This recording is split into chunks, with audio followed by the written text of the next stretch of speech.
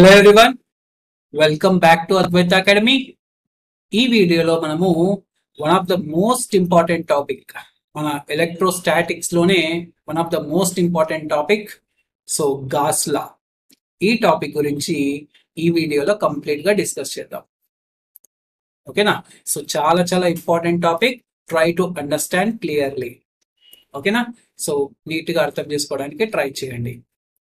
Okay, right. So అసలు ఈ gas లా ఏం చెప్తుంది? గాస్ లా స్టేట్మెంట్ ఏంటి? So gas law states that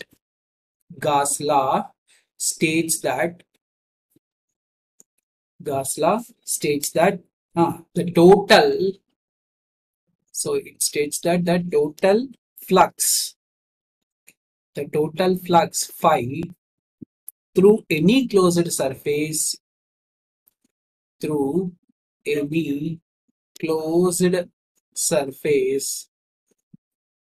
okay, through any closed surface is equal to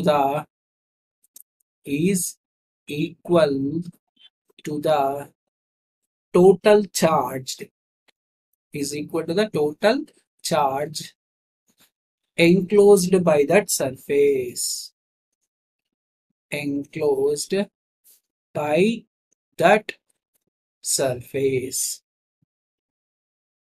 Okay, so ఇది main గా statement of gas law. So the total flux through any closed surface is equal to the total charge enclosed by that surface. Okay, so mathematical గా represent చేసినప్పుడు, so mathematically Gauss law can be expressed as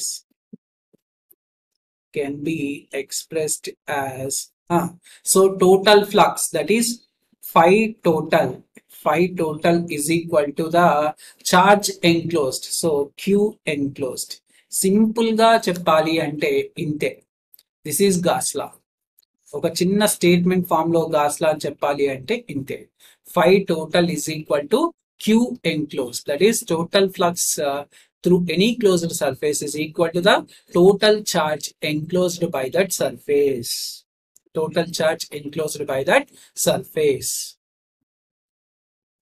ఓకేనా? Right. So ఇది ఇప్పుడు దీన్ని prove చేయాలనుకోండి. General గా మనకు proof అవసరం లేదు, కాకపోతే సింపుల్ గా ప్రూవ్ చేయాలి అంటే కూడా మీరు ప్రూవ్ చేయొచ్చు.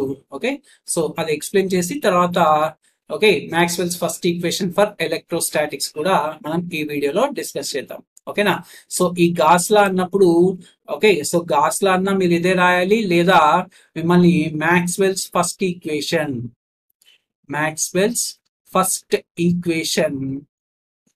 ఫర్ ఎలక్ట్రోస్టాటిక్స్ అన్నా కూడా మీరు ఇదే కాన్సెప్ట్ యూజ్ చేయాలి. ఓకేనా? So Maxwell's first equation for electrostatics అన్నా కూడా మనము అది గాస్ లా నుంచి తీసుకుంటాం కాబట్టి ఓకే, ఈ రెండిట్లో ఏదన్నా కూడా మీరు ఇదే కాన్సెప్ట్ రాయాలి. ఓకేనా? ఇది మాత్రం గుర్తుపెట్టుకోండి. ఓకే, కొద్దిగా నీట్ గా రాస్తాను చూడండి. ఓకే, సో మన హెడింగ్ కాబట్టి మీరు నోట్స్ రాసుకునే టైంలో నీట్గా ఉండాలి కాబట్టి నేను కొద్దిగా దీన్ని రబ్ చేసి నీట్గా రాస్తున్నాను చూడండి. గాస్ లా అన్నా మీరు ఇదే కాన్సెప్ట్ రాయాలి, లేదా Maxwell's first equation for electrostatics అన్నా కూడా మీరు ఇదే కాన్సెప్ట్ నీట్గా రాయాలి. ఓకేనా? సో నేను పీడిఎఫ్ ఇచ్చేటప్పుడు నీట్గా అయిపోతుంది కాబట్టి ఇక్కడ నేను అప్ చేసి మళ్ళీ రాసినాను. ఓకే, చూడండి ఇప్పుడు దీన్ని ప్రూవ్ చేయాలనుకోండి. సో మనకేముంది, మనం ఏమని ప్రూవ్ చేయాలి? phi total is equal to Q enclosed అని ప్రూవ్ చేయాలి. అవునా? Q enclosed లేదా Q అనుకోవచ్చు దీన్ని. ఓకే, సో phi total అంటే phi కి ఫార్ములా ఏంటి? Integral of S d bar dot ds bar కదా. అవునా? సో నేను లాస్ట్ వీడియోలో మీకు ఫ్లక్స్ డెన్సిటీ అప్పుడు ఈ ఫార్ములా ఇచ్చినాను. phi is equal to integral of S d bar dot ds, wear d bar represents flux density over entire surface is called as flux. Okay, is equal to queue అని prove చేయాలి. అంటే ఏమని prove చేయొచ్చు మనము, integral of yes ఈ bar dot DS bar. ఎందుకంటే మనము D bar is equal to epsilon naught ఈ బార్ కదా, అవునా? కాబట్టి ఈ డి బార్ ప్లేస్ లో ఎప్సిలాన్ నాట్ ఈ బార్ రాస్తే, ఎప్సిలాన్ నాట్ కాన్స్టెంట్ కదా, కాబట్టి ఎప్సిలాన్ నాట్ బయట రాయచ్చు. ఎప్సిలాన్ నాట్ ఇంటూ ఈ bar dot DS bar is equal to queue అని ప్రూవ్ చేయొచ్చు. లేదా ఇంటిగ్రల్ ఆఫ్ ఎస్ ఈ bar dot DS bar is equal to Q by epsilon naught అని ప్రూవ్ చేసినా కూడా గాస్ లా ని ప్రూవ్ చేసినట్టే. So this is gas law. Sir no, ఎందుకంటే ఈ ఎప్సిలాన్ నాట్ ఎప్పుడైతే మనకు లెఫ్ట్ హ్యాండ్ సైడ్ వచ్చిందో ఈ బార్ తో మల్టిప్లై అవుతుంది, ఈ బార్ తో ఎప్పుడైతే మల్టిప్లై అయిందో ఇదే మనకు డి బార్ కదా, ఎందుకంటే D bar is equal to epsilon naught ఈ బార్, కాబట్టి D bar dot DS bar is equal to queue. అదే కదా మనం ప్రూవ్ చేయాల్సింది. ఓకే, సో ఈ స్టేట్మెంట్ ని ప్రూవ్ చేసినా కూడా మనం గాస్ లా ని ప్రూవ్ చేసినట్టే. ఓకే, సింపుల్ గా తీసుకుని ప్రూవ్ చేద్దాం. ఓకే, చూడండి. సో దీన్ని ప్రూవ్ చేయడానికి కన్సిడర్ ఎ స్పియర్, ఒక స్పియర్ ని కన్సిడర్ చేసుకోండి. I'm considering a small spear. So ఈ స్పియర్ లో మనకు ఈ రేడియస్ వచ్చేసి ఆర్ అనుకోండి. Radius is a constant which is are. Okay, so ఇప్పుడు టోటల్ సర్ఫేస్ కి కనుక్కునే ముందు ఫస్ట్ ఒక స్మాల్ సర్ఫేస్ కి తీసుకుందాం. ఒక స్మాల్ సర్ఫేస్ డిఎస్ బార్ నేను తీసుకున్నాను. ఓకే, అండ్ ఈ bar is radially outward of this sphere. Okay, so there is a point charge here q at the center of this sphere. So what is E bar due to point charge? E bar is equal to q by 4 pi epsilon naught r square. Q by 4 pi epsilon naught r square. So this is magnitude. Yes or no? Magnitude. So that magnitude I am considering for a point charge. So అప్పుడు నేనేం రాయొచ్చు, integral of yes ఈ bar dot DS bar. ఈ equation prove చేయాలి కాబట్టి నేను first left hand side లో ఉన్నది కన్సిడర్ చేసుకున్నా. సో ఈ లెఫ్ట్ హ్యాండ్ సైడ్ ఉన్నది తీసుకొని నేను ఇప్పుడు it is equal to right hand side అని ప్రూవ్ చేస్తాను. ఓకేనా? సో ఈ బార్ డాట్ డిఎస్ బార్ తీసుకున్నప్పుడు ఏమైపోతుంది, అది integral of S Q by 4 pi epsilon naught are square into DS bar రాయొచ్చు. అవునా, రాయొచ్చు రాయకూడదా? Q by 4 pi epsilon naught are square into DS bar రాయొచ్చు. సో ఇప్పుడు రైట్, దీని ఏం రాయొచ్చు మనము, ఇంటిగ్రల్ ఆఫ్ ఈ bar dot DS bar place లో మనము ఏం రాయొచ్చు, ఈజ్ ఈక్వల్ టు ఈ Q by 4 pi epsilon naught are square constant. అవునా కదా, ఇవి బయట రాసేయచ్చు. అవునా, సో ఇక్కడ రేడియస్ ఆఫ్ స్పియర్ కాన్స్టెంటే కదా, ఓన్లీ సర్ఫేస్ మాత్రమే మారుతుంది. ఓకే, సో ఇదొక సర్ఫేస్, ఇదొక సర్ఫేస్. ఎప్పుడైతే సర్ఫేస్ మారుతుందో ఫ్లక్స్ మారుతుంది. అవునా కదా, రైట్? అవునా కదా. సో ఎప్పుడైతే సర్ఫేస్ మారుతుందో అప్పుడు వాటి ద్వారా వచ్చే ఎలక్ట్రిక్ లైన్స్ ఆఫ్ ఫోర్స్ మారిపోతాయి. కాబట్టి సో ఇక్కడ ఎక్కువ ఎలక్ట్రిక్ లైన్స్ ఆఫ్ ఫోర్స్ వచ్చిండొచ్చు, ఇక్కడ తక్కువ ఎలక్ట్రిక్ లైన్స్ ఆఫ్ ఫోర్స్ రావచ్చు. ఈ సర్ఫేస్ లో మనకు తక్కువ ఎలక్ట్రిక్ లైన్స్ ఆఫ్ ఫోర్స్ రావచ్చు. ఓకేనా, కాబట్టి మీకు ఎప్పుడైతే ఎలక్ట్రిక్ లైన్స్ ఆఫ్ ఫోర్స్ మారుతుందో ఫ్లక్స్ కూడా మారిపోతుంది. కాబట్టి సర్ఫేస్ ని బట్టి మనకు ఫ్లక్స్ మారిపోతుంది. కాబట్టి రేడియస్ కాన్స్టెంట్ కాబట్టి దాన్ని బయట రాయొచ్చు. So Q by 4 pi epsilon naught are square బయటికి రాస్తున్నాను. So closed surface of DS bar. So closed surface of DS bar అంటే మనకు సర్ఫేస్ ఏరియానే కదా. So what is this, so integral of yes DS bar అంటే total surface, closed surface. ఈ total surface అది కూడా closed. ఓకేనా, క్లోజ్డ్ సర్ఫేస్ కాబట్టి ఏం రాయొచ్చు మనం, it is equal to 4 pi are square. So this is closed surface area of sphere. ఎందుకంటే మనం స్పియర్ ని కదా కన్సిడర్ చేసింది. So closed surface area of sphere is equal to 4 pi are square. కాబట్టి ఈ వాల్యూ అంతా కూడా 4 పై ఆర్ స్క్వేర్ అయిపోతుంది. సో అప్పుడు ఏం రాయొచ్చు మనము, Q by 4 pi epsilon naught are square into 4 pi are square రాయొచ్చు. So 4 pi cancel, are square cancel అయిపోతే సో మనకి ఇక్కడ ఏం మిగిలింది, క్యూ బై ఎప్సిలాన్ నాట్ మిగిలింది. సో కాబట్టి ఇంటిగ్రల్ ఆఫ్ ఈ bar dot DS bar is equal to Q by epsilon naught మళ్ళీ కావాలంటే ఈ ఎప్సిలాన్ నాట్ ని ఇక్కడ పంపించినారు అనుకోండి, లెఫ్ట్ హ్యాండ్ సైడ్ పంపిస్తే integral of yes. Okay, so integral of yes ఇక్కడ కూడా ఎస్ అన్నమాట, సర్ఫేస్ ఇంటిగ్రల్ ఈ బార్ డాట్. ఓకే, ఈ bar into epsilon, epsilon naught కూడా మనము లెఫ్ట్ హ్యాండ్ సైడ్ పంపిస్తున్నాం కదా, కాబట్టి ఎప్సిలాన్ నాట్ ఇంటూ ఈ bar dot DS bar is equal to queue. ఈ ఎప్సిలాన్ నాట్ ఇంటూ ఈ బార్ ని డి బార్ అంటున్నాం కదా, so integral of yes d bar dot ds bar is equal to q. అదే కదా మనకు గాస్ లా. చూడండి, so phi total is equal to q enclosed. So phi total ని మనము integral of s d bar dot ds bar రాయొచ్చు, it is equal to q. Okay, కాబట్టి hence proved అని రాయొచ్చు. hence gas law is proved. That's all. ఇట్లా మీరు gas లాని కావాలంటే prove కూడా చేయొచ్చు. ఒక సింపుల్ స్పియర్ తీసుకొని మీరు ఈ విధంగా ప్రూవ్ చేయొచ్చు. ఓకేనా, రైట్. ఇప్పుడు చూడండి, ఇప్పుడు మనము గాస్ లా గురించి డిస్కస్ చేసినాం కాబట్టి ఇప్పుడు Maxwell's first equation, Maxwell's first equation for electrostatics. ఓకేనా, కాన్సెప్ట్ బై కాన్సెప్ట్ జాగ్రత్తగా అర్థం చేసుకోండి. Maxwell's first equation for electrostatics. Okay, ఇది గాస్ లా నుంచే తీసుకుంటాం అన్నమాట. సో ఫ్రమ్ గాస్ లా మనకేమేమి చెప్పండి, గాస్ లా నుంచి phi total is equal to q enclosed. phi total is equal to q enclosed. అవునా, గాస్ లా అంటే ఇదే. But what is phi total? So phi total, that is total flux, can be written as integral of s d bar dot ds bar, d bar dot ds bar right. అవునా, so what is total charge? Total charge ఒక volume లో తీసుకున్నప్పుడు, so in terms of volume density, so integral of రో వి డివి రాయచ్చా.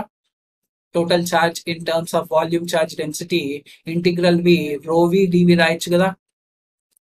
ఓకేనా, so integral వి రో వి డివి రాయొచ్చు. Okay, so there four ఇప్పుడు phi total is equal to q enclosed అన్నప్పుడు ఈ లెఫ్ట్ హ్యాండ్ సైడ్ లో ఈ రెండు ఈక్వల్ అన్నప్పుడు రైట్ హ్యాండ్ సైడ్ లో ఈ రెండు కూడా ఈక్వలే కదా. కాబట్టి ఏం రాయొచ్చు మనము, there four from gas law, there four by gas లా, ఓకేనా, by gas law integral of yes, closed surface integral of yes d bar dot ds bar is equal to integral v rho v dv. బాగా అర్థం చేసుకోండి, phi total is equal to q enclosed.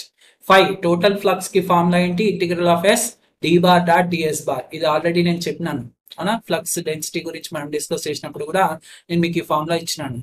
is equal to q enclosed. So మనము volume charge density గురించి నేర్చుకున్నప్పుడు q is equal to integral v rho v dv.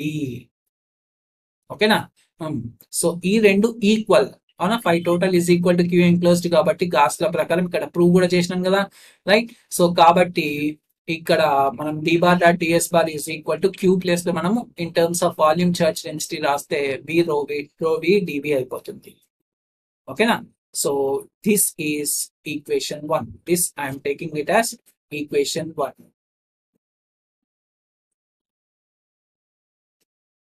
ఓకేనా, right. గట్టిగా neat గా draw చేస్తాను చూడండి. This is equation 1. Okay, so ఇక్కడ నేను రో వి నీట్ గా రాస్తాను. So integral of v rho v dv. Okay, so let this be equation number 1. Let this be equation number 1. Okay, now applying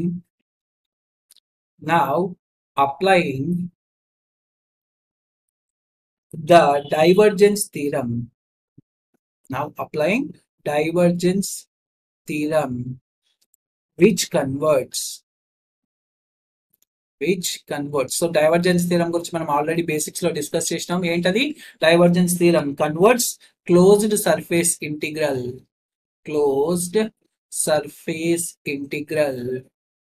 into volume integral. అవునా కదా? So it converts surface integral into volume integral. So as per divergence theorem మనం ఏం రాయొచ్చు, integral of S D bar dot DS bar ని మనము integral వి del dot D bar డివిగా రాయొచ్చు. అవునా కదా? సో డైవర్జెన్స్ థీరం అన్నప్పుడు మామూలు జనరల్ ఫార్ములా ఎలా ఉంటుంది, integral of yes A bar dot DS bar is equal to integral we del dot A bar డివి అని ఉంటుంది. This is divergence theorem. ఇక్కడ జస్ట్ ఏ బార్ ప్లేస్ లో మనకు డి బార్ ఉందన్నమాట. కాబట్టి ఈ ఈక్వేషన్ వన్ లో ఇక్కడ లెఫ్ట్ హ్యాండ్ సైడ్ లో మనకి ఏముంది, D bar dot DS bar integral of closed surface integral of D bar dot DS bar ఉంది. ఈ లెఫ్ట్ హ్యాండ్ సైడ్ లో ఉన్న ఈ closed integral of D bar dot DS bar place లో మనం ఏం రాయొచ్చు, ఇంటిగ్రల్ వి డెల్ డాట్ డి బార్ డివి రాయొచ్చు. అర్థమవుతుందా? సింపుల్ గా అర్థం చేసుకోండి. ఓకేనా? సో కాబట్టి ఫ్రమ్ ఈక్వేషన్ వన్ మనం ఏం రాయొచ్చు, integral we del dot D bar DV is equal to integral of ఇక్కడ రైట్ హ్యాండ్ సైడ్ లో ఏముంది, ఇంటిగ్రల్ వి రోవి డివి. ఈ రోవిని కూడా మనం లెఫ్ట్ హ్యాండ్ సైడ్ పంపిస్తే ఏమైతుంది, రెండు కూడా వాల్యూమ్ ఇంటిగ్రల్సే కదా. So volume integral of del dot D bar minus రోవి డివి రాయొచ్చు. Is equal to 0. కాబట్టి ఈ వాల్యూమ్ ఇంటిగ్రల్ ఎలాగో 0 కాదు, కాబట్టి ఖచ్చితంగా ఇది 0 అయిపోవాలి. అవునా? ఈ టోటల్ వాల్యూ 0 అయిపోతుంది అంటే వాల్యూమ్ ఇంటిగ్రల్ ఖచ్చితంగా 0 కాదు. కాబట్టి ఈ value del dot D bar minus రోవి అనేది 0 అయిపోవాలి. సో ఇది 0 అయిపోవాలి అనమాట. కాబట్టి మనం ఏం రాయొచ్చు, del dot D bar minus రోవి is equal to 0 are del dot D bar is equal to రోవి. Okay, so దీన్ని నేను ఈక్వేషన్ 2 అనుకుంటున్నాను.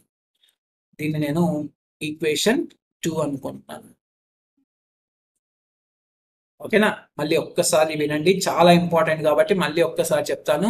సో గాస్ లా నుంచి మనకు, గాస్ లా అంటే అర్థమైంది కదా. So total flux enclosed is equal to total flux by that area is equal to the total charge enclosed by that surface. So phi total is equal to Q enclosed. కావాలంటే అది prove చేయాలంటే ఈ విధంగా prove చేయొచ్చు. ఓకేనా? Proof కూడా చేసేసినాను. So ఇప్పుడు Maxwell's first equation రాయాలన్నప్పుడు మళ్ళీ గాస్ లానే తీసుకుంటాము.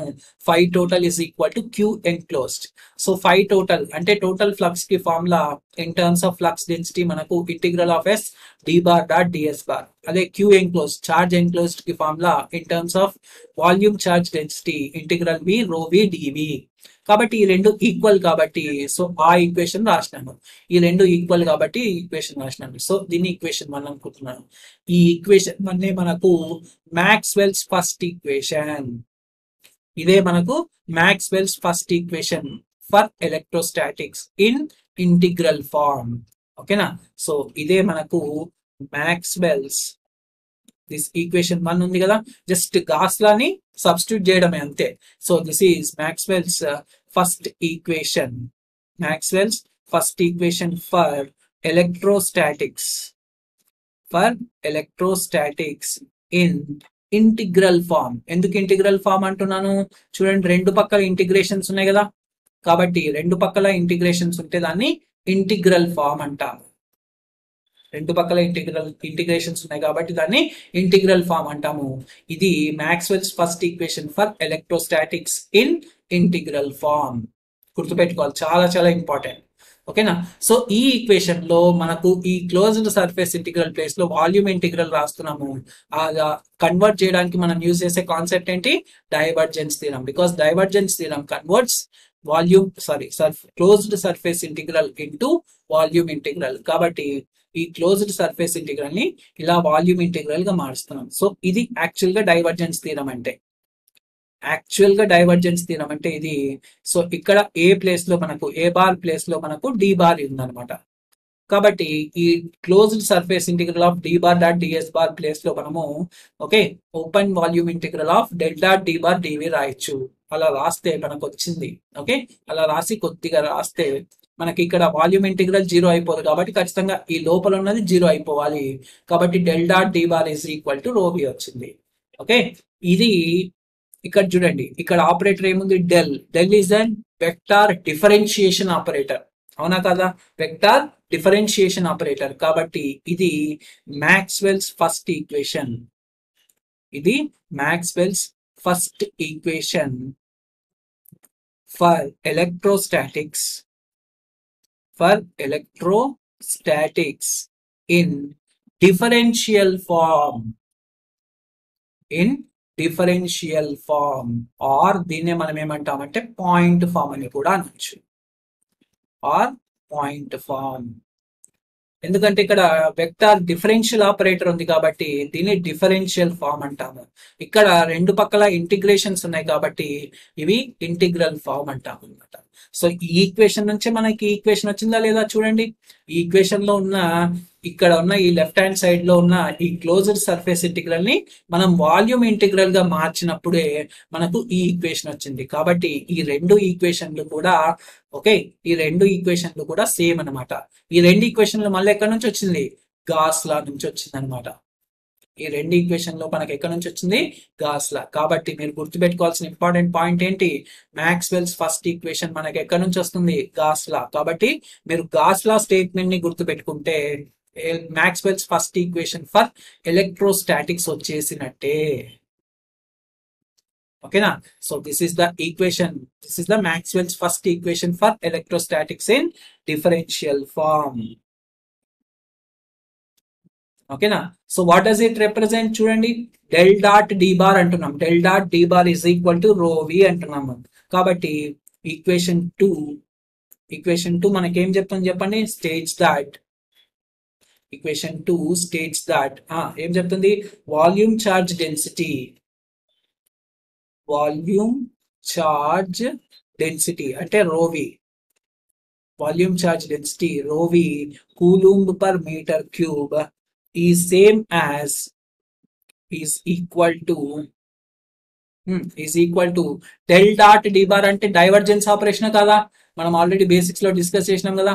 డెల్ డాట్ డి బార్ అంటే ఈజ్ ఈక్వల్ టు డైవర్జెన్స్, ఎందుకంటే డెల్ డాట్ అన్నప్పుడు మనకు ఇక్కడ డి బార్ అని రాసినాం. Of course this is divergence of or divergence on electric flux density. So it is equal to divergence of electric flux density. Electric flux density మీద మీరు divergence operation perform చేస్తే మనకు వచ్చే result ఏంటి, volume charge density వస్తుంది. So del dot D bar is equal to రో వి ని మీరు స్టేట్మెంట్ ఫామ్ లో రాస్తే ఇలా రాయొచ్చు అనమాట. So volume charge density is equal to divergence of electric flux density D bar, electric flux density D bar. ఇది మెయిన్ గా గాస్ లా అనమాట, అర్థమైందా. సో గాస్ లా నుంచే మనకు Maxwell's first equation for electrostatics వస్తుంది. రెండు కూడా సపరేట్ కాన్సెప్ట్ కాదు, అందుకే ఇక్కడ హెడ్డింగ్ లో మీకు gas law are Maxwell's first equation for electrostatics అని కూడా రాసినాను అనమాట, అర్థమైందా. సో ఎందుకు రాసినానంటే బికాస్ మ్యాక్స్వెల్స్ ఫస్ట్ ఈక్వేషన్ మనకు గాస్ లా నుంచే వస్తుంది. Okay right. సో అసలు ఈ గాస్ లా ఎందుకు యూజ్ చేస్తాం, ఓకేనా, applications of gas law. Okay, brief applications మనము నెక్స్ట్ 2 వీడియోస్ లో చూద్దాము. ఓకేనా, క్లియర్ గా డీటెయిల్డ్ గా అప్లికేషన్స్ అనేవి మనం నెక్స్ట్ వీడియోలో చూద్దాము. సో అసలు అప్లికేషన్ ఎందుకు యూజ్ చేస్తాం ఈ గాస్ లా అని అంటే, ఇక్కడ గాస్ లాని కూడా మనము E and E, that is electric flux density and electric field intensity due to different charge distributions కి కనుక్కోవడానికే యూజ్ చేస్తాం అనమాట. ఓకేనా. సో ఆ పాయింట్ రాస్తున్నాను చూడండి, రాస్తూ మీకు ఎక్స్ప్లెయిన్ చేస్తాను. Gas law is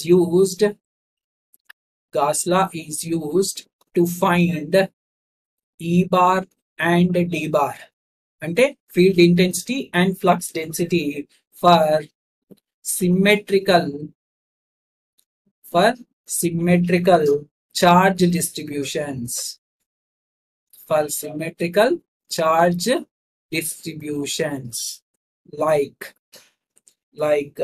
so point charge, like point charge, second infinite line charge, infinite line charge.